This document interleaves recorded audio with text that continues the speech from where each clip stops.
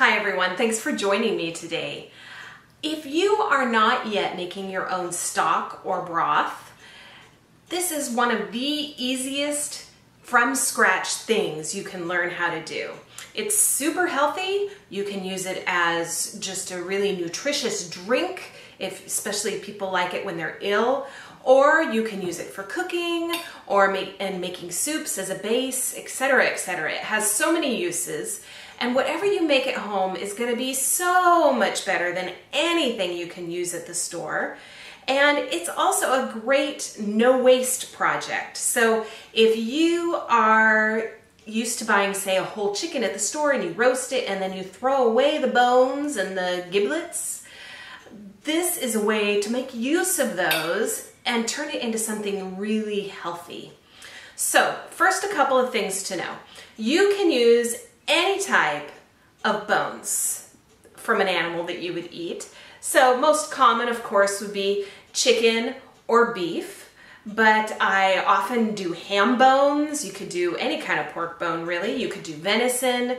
You can also use the same basic procedure to make vegetable stock. So my rule of thumb when I'm using bones is if I have already cooked the meat with the bone in it, the bones that I'm using, I can just throw them in the pot. If the bones are, say, from butchering or from the butcher's shop, say you bought, cattle bones, beef bones, then it's a better idea to roast them first. And all that entails is just putting it in a roasting pan and roasting them until they're good and golden and brown. And that's going to give your stock much better flavor. And it's also going to help draw out any of the collagen in the bones, which is one of the major important ingredients in stock or broth. And what is the difference between stock and broth? Well, I've read about this for years and it doesn't seem like anybody has a very good answer. And so a lot of people use the terms interchangeably, which I'm kind of doing today. But I think technically a stock has a lot more collagen in it than a broth. A broth is sort of a thinner, less flavorful, and again, has less collagen in it. When I first started making stock, I would go out and buy vegetables to put in the pot, but you don't have to do that. It's much smarter to just save scraps from when you're cooking. For example, when you cut up an onion for cooking, you typically getting rid of the peels, the outside peel, and also the ends, right? So I just take these and I throw them in a freezer bag that I keep in the freezer. And then when I am ready to make stock, I can just pull out a bunch of vegetable scraps. I've also got some leek tops, the part you typically don't use in cooking. You're just looking for things that are gonna add nutrition and flavor. Other common things to add would be carrots, celery. You can do virtually anything. You just don't want it to be too overwhelming in flavor if you're going after a bone stock, because obviously the feature flavor should be the bones, or the meaty flavor from the bones. I do the same thing with bones. For example, this Christmas we had a ham. I picked as much meat as I could off the bone without going crazy, and then I threw it in the freezer rather. I do the same thing with turkey and chicken and whatever other meats we have. You can use, let's say you had ribs, even though you're gnawing on those bones, you can still save those and use those to make stock, because all of the germs get killed when you're cooking the stock. So don't be afraid to use those either. Today, I am going to be using an Instant Pot to make my stock, but you definitely don't have to do it this way. The traditional method is just to take a regular cooking pot and do it on your stove, and that is perfectly fine. The only reason I really use my Instant Pot, because it's not a very big pot really, and I like to do big pots of stock. I get a little greedy about getting as much stock from those bones as I possibly can.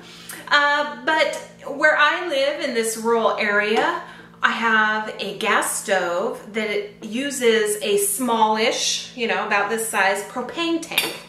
And as you can imagine, it's kind of a pain when that runs out.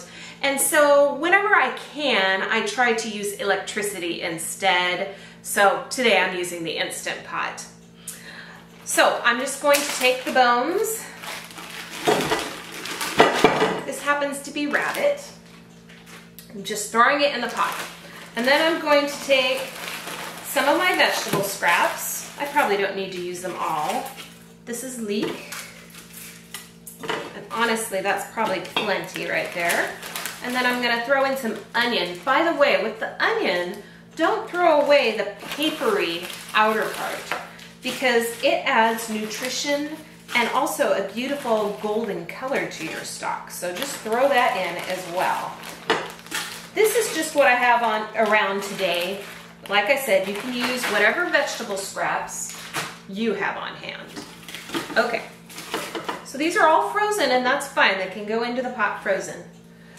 Now, I like to add salt because if you don't eat a processed food diet or you don't go out to eat a lot, you actually need salt in your diet. It helps make your body function correctly. It's actually the sodium, not the salt. But by the way, this is not Morton salt. I just happen to use that shaker. I really like Redmond's sea salt. And the reason I buy that, first of all, it tastes fantastic because it's full of all kinds of good minerals. But I have grown concerned about microplastics in our food. And it's really evident in sea salt. And so I came to Redmond's by way of looking for a salt that was tested negative for microplastics. And the reason it doesn't have microplastics is it's not coming from the modern day ocean. It's coming from an ancient seabed. Anyway, so I recommend that and I'll put a link in the description. So salt it however you like. I usually put less salt in if I'm doing a ham, for example, because there is enough of that saltiness from the ham that it would be overpowering if I put a bunch of salt in. And next, pepper. And you could put bay leaf and other things like that in there, but I like to keep it simple because for me, this is sort of a base ingredient for cooking. And so I would prefer to add other flavors as I cook, depending on what I'm cooking. So there it is in the pot. Now I'm gonna add water. Now I don't go bonkers over whether or not my stock is gelatinous. But I can tell you the secret about how to make it that way. First of all, let me just say that all stock you make with bones has the collagen in it that creates that gelatinous texture in traditional stock. It's just that if your stock is more liquidy, it's more diluted. So I don't really care all that much. I'd rather get more stock personally, but that's again a personal preference. But the trick is, if you really want that good gelatinous texture, is don't add as much water. Just cover your ingredients by say 1 inch or 2 with water, and you should get that good gelatinous texture as long as you cook it long enough. But I'm not all that picky, and you already know that I'm a little bit greedy about stock. So I tend to make it a little more watery because I get more that way. One thing about using the Instant Pot is you don't want to overfill it. So definitely be familiar with your Instant Pot and know where the maximum fill line is, because if you overfill it, when it comes to pressure, it may spurt water everywhere, very hot water. So definitely not what you're after. Okay, now if I was using just a regular pot and cooking this on the stove, I would set it on the stove over a sort of medium heat and bring it to a simmer. And then I would keep it simmering. If you boil it, which you can do, but it's unnecessary and it may affect the flavor somewhat, In addition, it will make your stock kind of cloudy, which is not a really big deal as far as I'm concerned. Some people say they could taste a difference. So just keep it gently simmering, and you are going to simmer that for hours. And you can add additional liquid to it if you need to. You're just going to simmer it until that stock looks nice and golden. And of course, it depends on what kind of stock you're making as to how golden it's going to be. So if it's vegetable stock, it's going to be a light golden. If it's chicken stock or rabbit stock, it's going to be a little more golden, but not super dark. Beef stock, on the other hand, or maybe venison, should be rather dark. Ham stock is pretty dark as well. So you can always taste it, stick a spoon in and let it cool and have a taste to see if you like the flavor yet. Okay, so, but this is Instant Pot, so I'm going to put the pan in here. One other thing that you consider adding to your stock, it's not necessary, but you can consider it, is a splash of vinegar. This happens to be apple cider vinegar. Woo, that was maybe a little too much, but it'll be okay. But you could also use white vinegar. And the whole idea behind that is just to help leach the bones, getting all those good nutrients out of the bones. It just helps. Again, not necessary. I will also mention that you can use bones for stock repeatedly. See, my greediness comes out again. So, for example, if I have a chicken carcass, I can use that at least probably 3 times. You kind of just have to judge if your most recent batch of stock from those bones is starting to look a little more pale, then they're done, you know. But it's kind of cool to know that you can do that. Okay, so there is some debate about how long you should cook stock in an Instant Pot. Generally speaking, I say longer is better because you're just going to get more of the nutrients out of the bone the longer you cook it. For example, a few days ago, I did a ham bone and I put it in my Instant Pot for 2 hours. I would do the same thing with beef or venison, but these are lighter bones, rabbit and chicken, they're very light bones, or if you're doing vegetable stock, obviously you don't need to cook it quite as long. So I'm going to go for 50 minutes on this, and I think that'll be pretty good timing. So I'm just hitting manual, and then I'm making sure it's on 50 minutes. There. And I'm just gonna let the machine do its magic. So once the Instant Pot tells me 50 minutes is over, I'm going to let it naturally release. But again, you do not have to use an Instant Pot for this. You can just simmer it on your stove, and that's really simple too. Just keep an eye on it, make sure it's on a low simmer and that it doesn't run out of water. I'll meet you back here again when the Instant Pot's done. All right, it's been a little over an hour because remember, I'm using an Instant Pot and it takes a little time to come up to pressure, then it's gonna run the 50 minutes and then I'm letting the pressure go down naturally. If you have used a pot on the stove, you've let it simmer for probably at least 4 hours. And then you can just turn off the heat and move on to the next step. Okay, now the next step is simply to strain. You want to get out the chunks of stuff. Incidentally, when you make stock, oftentimes there's still meat on the bone. And that meat, oh, I have a hard time getting this. There we go. That meat is now super tender and easily comes off the bone. Therefore, you can throw it into a meal. You could put it into a soup. You could put it into a salad, whatever you like. Don't waste it. Oh. It helps if you put the strainer in place. I remember once when my children were very little and I was obviously very tired, I made a beautiful pot of chicken stock and I drained it, and all the stock went down the sink because I had the strainer out, but no pot underneath it. Don't be like me. Okay.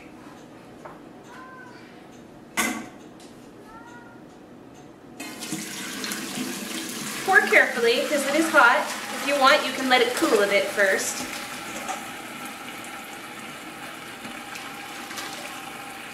Okay.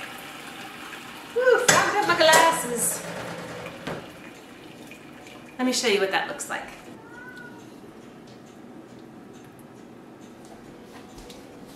Now, I can sort through all this later. The vegetable pieces, they can just go in the compost or to the chickens. And then of course, the meat I'll save for something else. But now, I have a pot of beautiful stock. But we're not done yet. There's another very important step that you need to take. First, I want you to see what the stock looks like right now. So this really important step is to allow this to cool a little bit, and then you're going to stick it in the refrigerator. The reason you need to stick it in the refrigerator is that there's fat in it. Obviously, if you have vegetable broth, this isn't the case, but if you're using any type of bones, there's some fat in it. And while natural fats are really good for you, your body needs natural fats, it's going to make your stock taste, to most people, it'll taste yucky. In fact, when I have talked to people who said, oh, help me, I've tried making stock and it turns out gross, I always find out that they've skipped this step. So what happens in the refrigerator is that all the fat's going to rise to the top and it's going to get hard. And you'll just scrape that off and you'll have beautiful stock. I'll show you tomorrow, okay? Hi everyone, it is the next morning. Just to recap, yesterday I threw some bones in my Instant Pot, is how I made my bone broth. You can do it on the stove. And when it was done and the pressure came down naturally, I stuck it in the refrigerator overnight. And I want you to see what it looks like now. So now you can see there is sort of light colored stuff on the top, and that is the fat that has risen to the top, and we want to remove that. To do that, I just use a slotted spoon, and if you're lucky, you get big globs like this, and I just stick it in a separate bowl for now. You'll want to dispose of that probably in your garbage.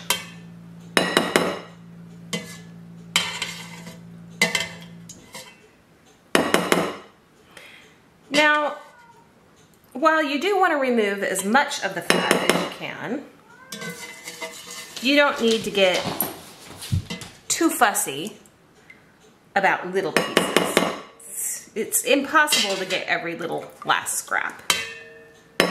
Removing this fat not only makes the stock safe to can or use some other preserving methods, but it's gonna make it taste better. That fat can taste pretty nasty sometimes, depending upon your bones and what other ingredients you're using. And that's really all there is to it. I can now store this in the refrigerator for, conservatively, I would say about a week. If you want to store it longer than that, I certainly have done that. I usually, in those cases, will boil the stock for 10 minutes before then I use it in cooking, just to make sure that any bacteria or something that might make you sick gets killed by the heat of boiling. Or you could freeze this. I have frozen it in like Ziploc bags. I prefer the pint size, and I don't overfill it so that I can lay the bag flat in the freezer. And then once it's solid, you can prop it up like this and it saves a lot of room in the freezer. Or you can use canning jars to freeze it. Now, you will notice these are just pint-sized jars, but no matter what size jar you use, there are some that are straight up and down on the sides. And there are some that have like this little rounded shoulder. You don't want to use the type with the rounded shoulder for anything that you're going to freeze, because the likelihood of that jar breaking is much higher. Use the type that are straight up and down, and then give a good 2 inches of headspace. That is the space between the top of the food and the top of the jar. And that allows for expansion when your stock freezes. It stores very well that way. Other options are maybe dehydrating. So I cannot find any information from sites that I would normally go to about food safety, such as the National Center for Home Food Preservation, about dehydrating meat stock, meat bone stock, or broth. But a lot of people do it. So here is my recommendation. You know, first of all, just know that because it's not tested safe, there's a certain amount of risk. But if you go ahead and dehydrate broth or stock, my recommendation is to then store it in the freezer long term or short term in the refrigerator, just like you would jerky that you made with your dehydrator. That's the recommendation for that as well. So how do you dehydrate stock in a dehydrator? You would need to have the solid plastic covers for your trays that people use for fruit roll-ups or something similar. And you're obviously going to have to very carefully pour and not have it go over the sides. And you know, it seems weird that you would take a liquid and dehydrate it and you'd have anything left, but you do. You get a powder, and you can use it like you would bouillon powder, or you know, just sprinkling it in your dish, or you can rehydrate it with water and use it like regular liquid stock. Another thing that you can do, and I do this is my preference, I use my freeze dryer. It's an amazing tool, and it comes out as this very light foam that, again, I can just sprinkle that and use it like bouillon powder, or I can rehydrate it as desired. And finally, another option is to can it. This is an excellent way to make it shelf-stable virtually forever. So you want to use the Ball Guidelines or the National Center for Home Food Preservation Guidelines to properly pressure can your stock. And I will put a link to that in the description. And that's it. It's really simple, really healthy, and a great way to reduce waste in your kitchen. So if you have any questions at all about making stock and preserving it or using it, or questions about other homesteading topics, please leave a comment below. I always answer or respond to any comments that you have. And as usual, I always appreciate likes and shares and subscribers as well. Thank you so much. Happy eating. Bye.